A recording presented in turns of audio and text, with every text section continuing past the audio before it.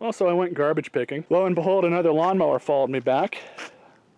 This one's another Bolens. I think this is, I want to say, the third one of these that I've actually, you know, fixed up and gotten running. Funny thing about this one, when I got it back to the house last night, I pushed the primer bulb in a few times, and it does function, as you guys can see. So I pressed the primer bulb a few times at the house, pulled the cord a few times, nothing happened. And it's kind of interesting, because it's got a manual throttle control. And it's not actually hooked up to anything on the handle, and there's no sort of evidence of it controls being there. So what I'm probably going to do is just go ahead and lock it down right here. You know, it should be good to go after that.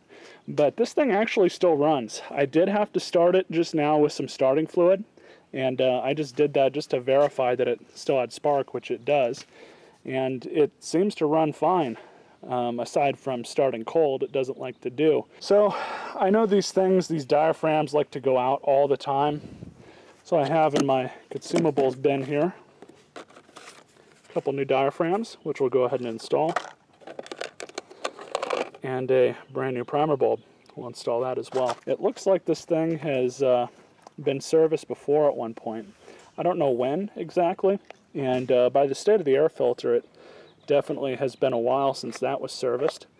However, top of it looks really good. And this is really bad to run a lawnmower like that. It doesn't appear that there's any oil in it, so it might have all leaked out over time. This might be the original air filter, I don't know. But surely that's actually kind of a good thing when it gums up with mud like that if the user doesn't service this with oil, because that starts to act like a particle filter. Believe it or not. You're honestly supposed to service these with oil, and I'll go ahead and do that and clean this thing off at the end of this video. Very simple to do. First thing I'm going to do once I get it off is drain all the old gas out of it. That could be where some of the issues coming from. But very simple to remove these tanks. As you can see, we'll have to remove this metal linkage as well as these two springs. And then you have a 1/2 inch bolt right here and a 3/8 inch bolt right there. So we'll go ahead and remove those and get on with it.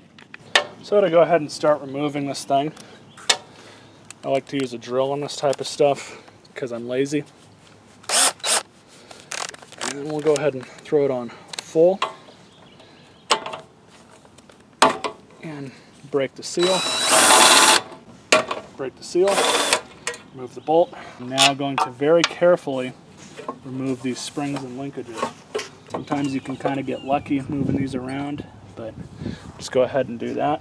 So now we'll go ahead and remove the carburetor. There's 5 bolts that hold it on. 5 screws rather. So we'll go ahead and pop the carburetor off, like so. And we'll just set that aside. Now I'm going to go ahead and dump the tank and clean that out. So when you service these things, it's always good to give them a quick spray off. Make sure they're clean. Remove your screen here. You can inspect it if you want, but usually they're not too dirty. Now here is your diaphragm. We'll set that aside. And we have another small spring. Set that aside as well. Now we see the underside of the carburetor. And so the best way to clean out carburetors is most of the time just use a short, quick squirt. And that's actually coming out of the front there. Then go ahead and spray out the screen and give the underside a few quick squirts. So there you have it. Now it's nice and clean. And so with the mounting surface of the gas tank nice and clean, next part you do is grab your new diaphragm and make sure you don't lose the spring and screen. We'll go ahead and install those right now. Here's the carburetor. Spring goes right here. The screen, just install it right here.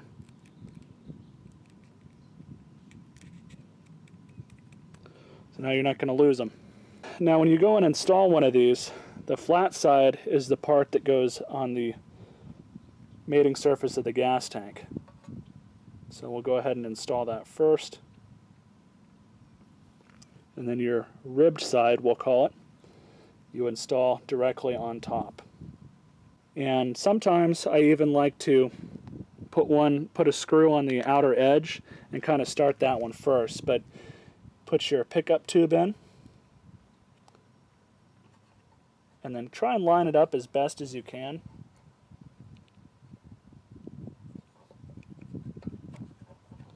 Then grab the bottom gasket, line that one up as best you can. It's kind of a pain in the ass, like I told you guys. And then with your head looking over, you can see if all of the holes are lined up, and it appears that they are. So I'm just going to go ahead and stick the screws in. You can manually go over them now with a regular Phillips head screwdriver, and just give them a little bit more of a turn, just to kind of snug them down. These don't need to be down super tight. So now the diaphragm's been replaced, and we can move on to the primer bulb. And sometimes you'll need to break the primer bulb to get it out all the way. Just peel it out at that point, and get a flat blade screwdriver, poke it in the sides, and then finish off with grabbing it like that. So now I'm going to shoot a bunch of carb spray into here and clean that out. So now we'll grab our new primer bulb, kind of line it up, and a 5/8 deep socket works best. Just push it back down and into place. So now the primer bulb's in place. Make sure both the sides are poking out a little bit. I'll go ahead and do that, and make sure it works properly. So now we're at the point where we can reinstall the tank on the lawnmower. And again, it's pretty much the reverse of what we did before.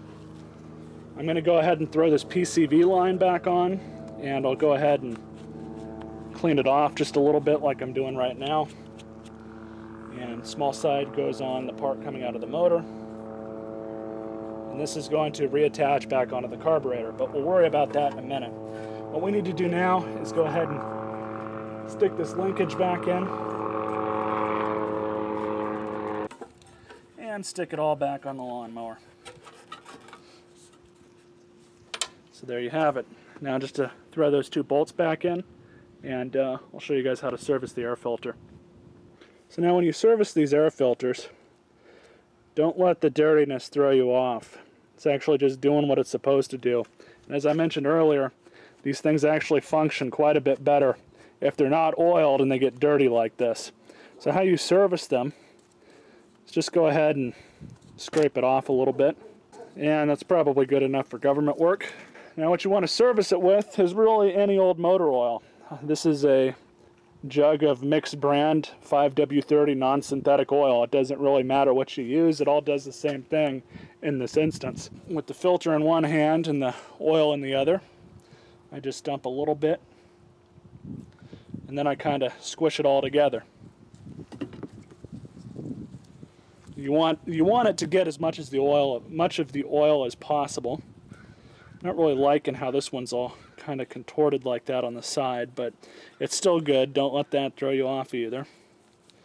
And now with the filter all oily, you're good to go. That's what you want to do with these when you service them. Do never put them in dry. If you put these in dry, you might as well be running this engine with no filter on it at all, because what ends up happening is all the dust and particles that are actually dry, that get sucked in with the air, goes straight into your cylinder. It might not happen the next day, or it might not happen the next week, or the next time you use it, but eventually what's going to happen is all that shit is getting into the inside of your cylinder, and it's going to wear your rings out. You always want to service these things if they're dry.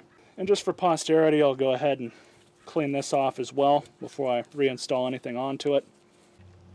And to reinstall, all you do is grab your little gasket here, set that on your carburetor, and grab your air filter box.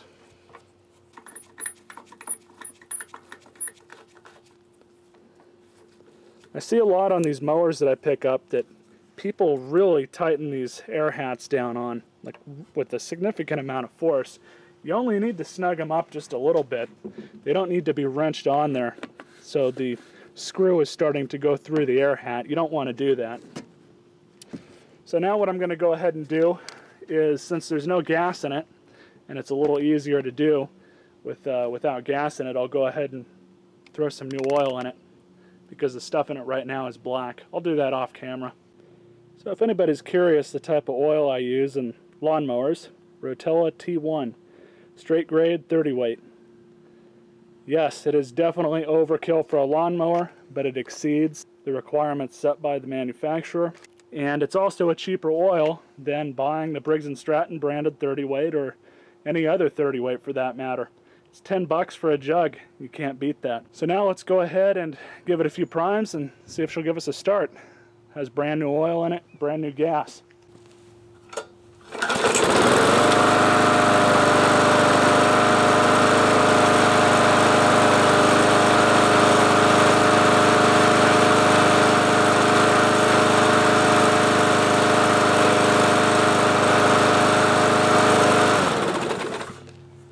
As you guys can see and hear, it runs perfect. So now I'm going to go ahead and give it a nice good cleaning with the pressure washer. And it's important before you wash your lawnmower. As you can see, this one has a vented gas cap on it. You want to cover up those holes before you shoot some water at it. So this lawnmower is freshly serviced, ready to go. Nice and cleaned off. I like using these clamps here to hold the handle down. I run these things for 20-30 minutes and then come back and restart them to make sure everything's good to go. Go ahead and pull that off. Give it a few primes, make sure that's all the way there. Still need to lock that down.